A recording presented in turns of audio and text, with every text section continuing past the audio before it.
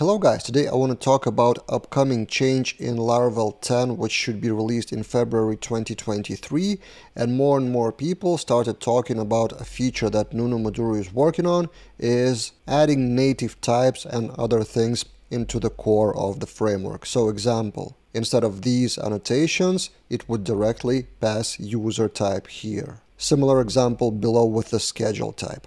And I want to explain why it is so important and why it is such a big deal with one example. So you would understand why so many people are celebrating that with 600 likes and more on Taylor's tweet and the GitHub pull request. Let me show you this issue on the Laravel framework, which was reported 21 days ago. There are quite a few issues reported every day, and one of those is this. If you pass user where null equals null update, apparently, what Laravel framework does under the hood is actually this, meaning it will update every single user, every single record, basically ignoring where and putting the update for all the records in the database.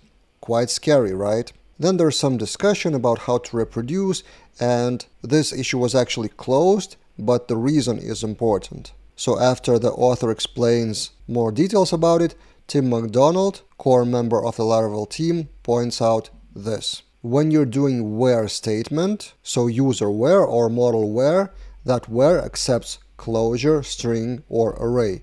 It doesn't accept null. So if you pass null, you're kind of violating the rules here because where should not accept null. And in the framework, how it looks like. We have a where method in the Eloquent builder which looks like this.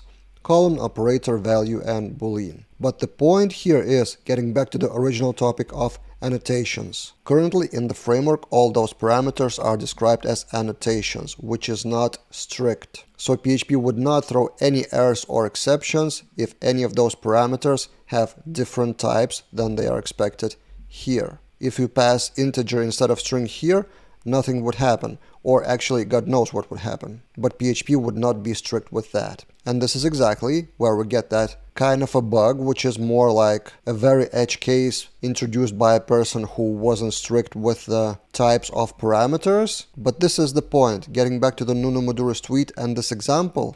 If you pass here something else than a user, then PHP would restrict that, throw an error, and tell you to fix the parameter. In other words, what they're doing in Laravel 10 and what has been introduced slowly in PHP community since those types were introduced, from what I remember it was 7.4, and some of those types were introduced additionally, more types with PHP 8 and 8.1, and more people in the community are adopting that strictness. And this is exactly why it is important. In here, you tell PHP to protect your code from malicious behavior by other developers.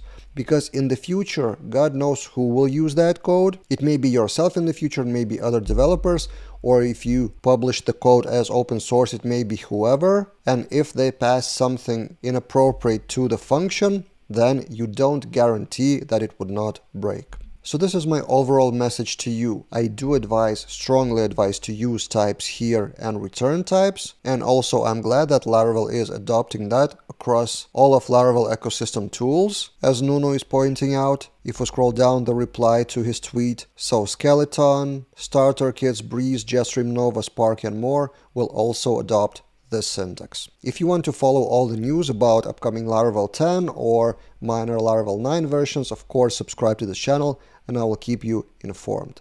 That's it for this time, and see you guys in other videos.